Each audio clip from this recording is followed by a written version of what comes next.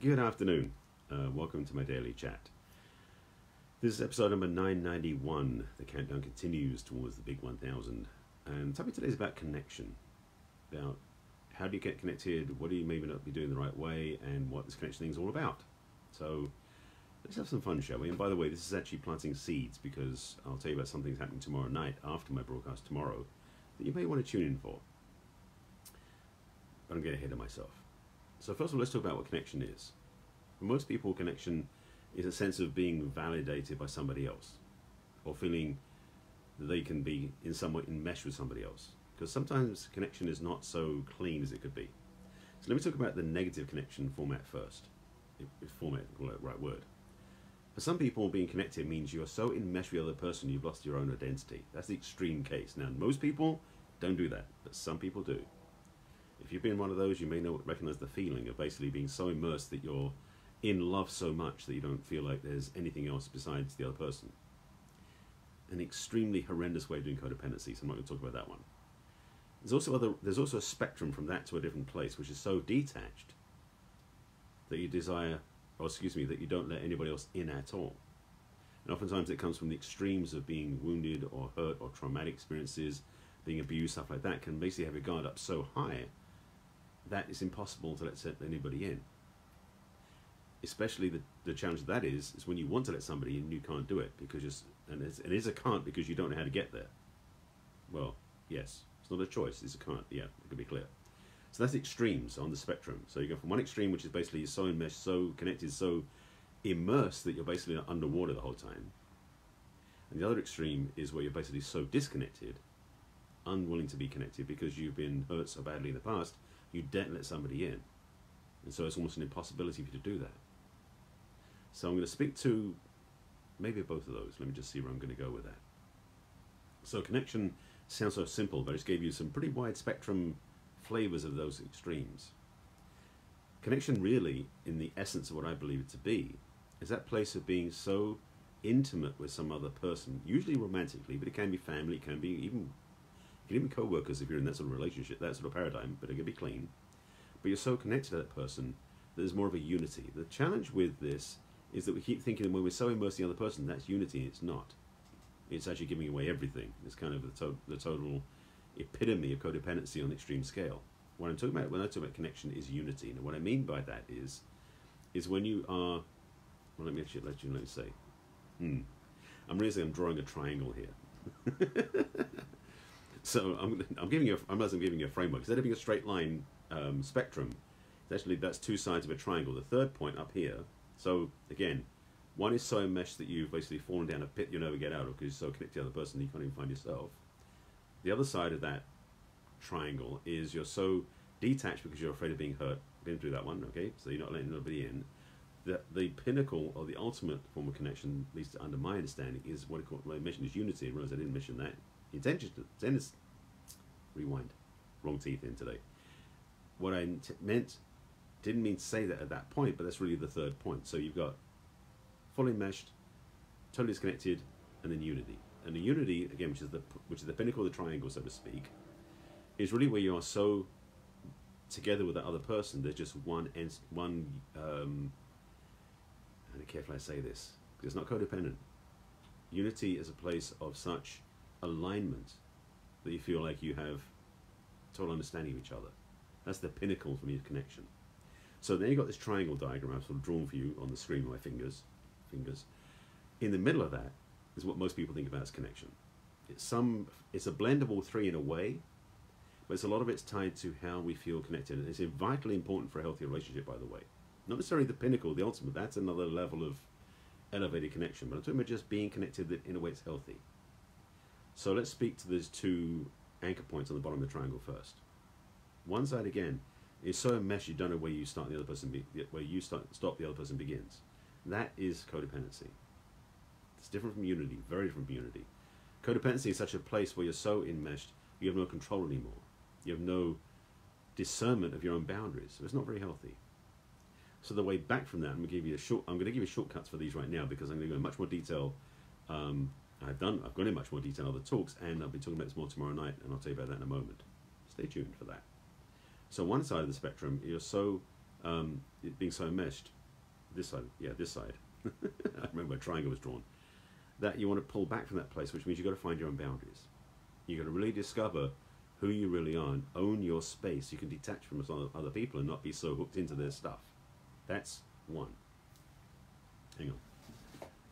Otherwise I've got my phone here. I'll make sure I got it on vibrate so it doesn't interrupt my talk. Right. On the other side, back in this side, which is the so detached you're not able to connect, you're so afraid. To be blunt, you need to get some help.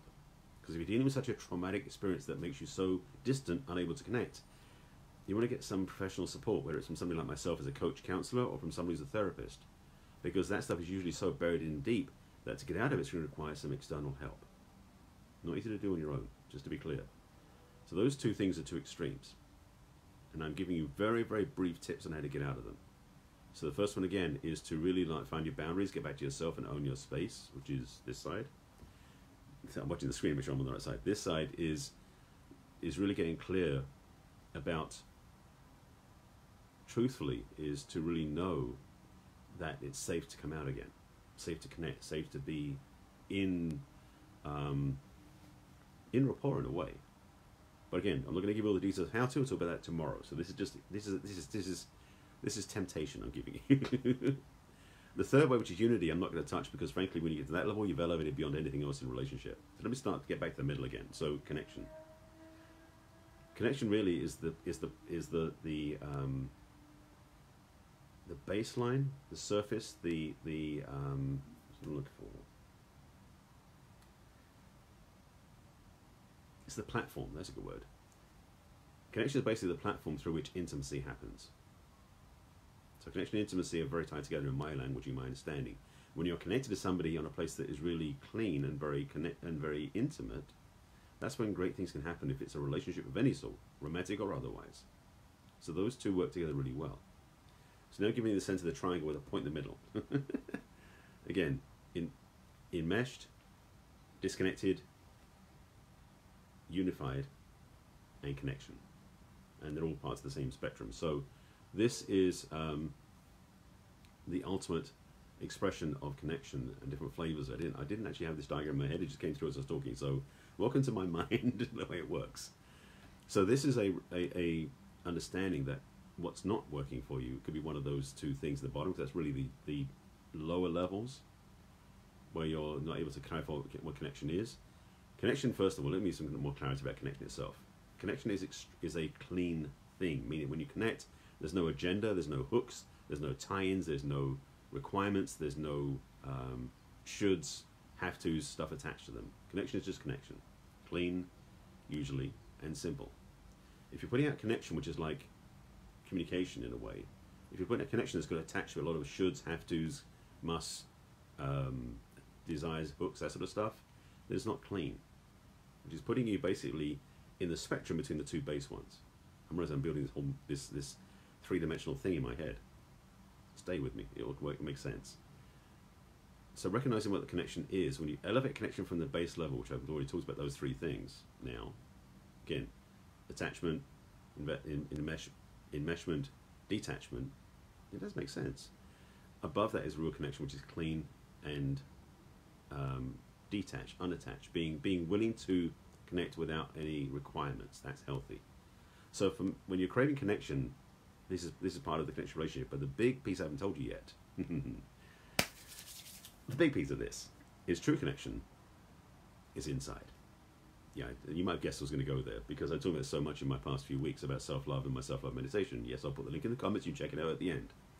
But the recognition is that when you connect to yourself, you start to eliminate the need to connect to somebody outside of yourself. And it's going to sound simplistic in a way, but it's a paradigm shift for a lot of people. It's understanding who they are and what they're about is more about self-awareness, self-respect, self-connection than anything else out there in the world.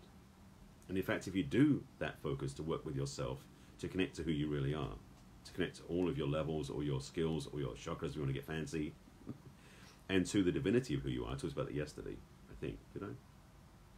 I did a Facebook Live about it somewhere along the way, about connecting to the higher place, to that spirit within you. When you do that, then you have you're tapped into a source that is basically infinite. And it doesn't go away because the connection doesn't require anybody else. It's all inside of you. That power, that authority, that autonomy you carry with yourself is a potent place to come from. It makes any connection out there easier because you're already connected to yourself. There's another thought that came through. What was it? Shoot. It was like, that was so good. And there's another piece and it's like, it dropped away. Okay. Welcome to my random thoughts sometimes. They just show up in the weirdest ways. So the cleanest piece I want to give you on this reminder is that the connection starts within. And talk about self-love because that's one of the anchor points, and it's also one of the easy ways to get in to connect to who you really are. And connected to who you really are is where it really happens. So the clue, the answer, the solution to connection is to look within. Now, my self-love guided meditation uses the mirror because that's the fastest way to look through your own eyes into the eyes in the camera, or in the mirror to see yourself. I'm looking at the camera. When you connect to that part inside yourself that's so deep, so rich, so full, then that need for connection is satisfied. And then when you look to connect outside there, it's much easier to play and dance with that outside, without agenda, without attachment, without requirement. And it's a healthy way to connect. So I hope this is making sense. It's kind of like a dance, but it's more about just aligning your lens towards yourself versus somebody else. And if you're watching my talks, I'm passionate about you finding your way home to yourself first. Because, as I mentioned, if you're single, that was yesterday's talk. It's been a blur this weekend. When you're single, it's the healthiest time to discover who you really are. It's hard to do it in a relationship when you're enmeshed with somebody else, unless you take time apart to do the investigation. But frankly, if you do look at yourself clearly, authentically, and own who you are, you become more, I believe, caring about who you are, more loving about who you are, and then you become more attractive. So the side effect is you become more attractive to a relationship if you're single. So connection is one of those avenues through which you can really discover that for yourself. This is the thing, though. You got to be willing to do it. So I've given you some clues about the other pieces of the puzzle, the other parts of the triangle. But I want to make sure you get this and take it home with you. Bring it home with you, which is to really focus on yourself. I know I've been talking this for a lot lately because so many people are caught up in the need to get a relationship out there, which is what their connection is miswired for. You got to start connecting to yourself first. Relying on yourself, loving yourself, appreciating yourself first. Because when you do that, then connection out there becomes easier, it becomes more transparent, and becomes more detached, so you can have it more easily. Of course, most people don't learn that lesson. So hopefully watching this, you'll get the lesson and take it home with you. Again, this is part of another teaching which I'm talking about, which is tomorrow night. So I'll give you a little clue about that. So first of all, my self-love guided meditation will be in the comments. You can click on that, you can buy it, download it, and use it. It's got my voice guiding you in an AM/PM meditation, which for some people rocks their world. For other people, it doesn't. That'll be in the comments. But what this is seeding, what I'm talking about, is tomorrow night, after my Facebook Live tomorrow, which will be at 5 p.m. Pacific time. I'll tell you all those replay links in a moment. At 5:30 p.m. Pacific time, my friend Katie and Carlson and myself are leading a Zoom call. And I'll put the link in the comments for the event page on Facebook so you can find it. And you can join us, sign up for the call. When you sign up, just opt in, just say yes in the event, and then join us on the Zoom call, which will be a video conference call online at 5:30 p.m. Pacific time, 8:30 p.m. Eastern time, etc., etc. And we're talking about this amongst other things. It's actually about love, intimacy, and connection, about guiding yourself back to yourself. Essentially, a taste of what we're launching in the end of the month, beginning of March now, which is our Inspired Love Mastery Mastermind. So I'm giving you a little advance notice. So the link will be in the comments. Join us tomorrow at 5:30 p.m. This is my daily Facebook Live, which I do at 5 p.m. before that, so it's going to be a back-to-back thing. A reminder to you, if you haven't seen my broadcast before, I do this every day at, 7 days a week, every day, right here on my personal page on Facebook, which is Barry Selby. The time is usually 5 p.m. Pacific time, and this is the countdown, because my 1000th broadcast, which may be my last one, we'll see what happens. I may be doing some weekly ones after that. I don't think I'm going to do daily after I hit 1000, which will be next week, so stay tuned for that. This is, again, episode number 991, so I'm getting closer, 9 more to go. And so what will I say with that? Oh, if you haven't seen my broadcast before, why not? If you haven't watched them, you can watch my replays. And I keep 2 backups intentionally. One of them is on my business page on Facebook, which is barryselby.author, where Facebook keeps them archived but not visible. Yeah, really annoying. So you can see about 200 or 300 of them there, but not all 990 of them. So First of all, like my page, which is again is barryselby.author on Facebook. And then if you want to watch all the replays, just to be sure you can find them, go to my YouTube channel, which is youtube.com/user/Barry Selby. Please subscribe to my channel. And there's a playlist on there called Messages from the Masculine. Every single one of these broadcasts is listed from newest to oldest. I made sure they're all there so you can find them. You can search through the titles, look for certain words that speak to you, certain titles that stand out for you, and can watch them at your leisure. And have fun with that. So again, reminder, the self-love meditation will be in the link in the comments. I'll also put a link in the comments for the event tomorrow night. You can join us, please. And that's about it. Any questions about comments about this, please let me know. I'll respond when I sign off. Message me if you have any questions, you want to get some more help. Connection's a good thing when you do it in a healthy way. And that's what I hope you get inspired by. So with that, I thank you for watching. I'll see you again tomorrow, same time, same channel. And as always, please, take care of yourself.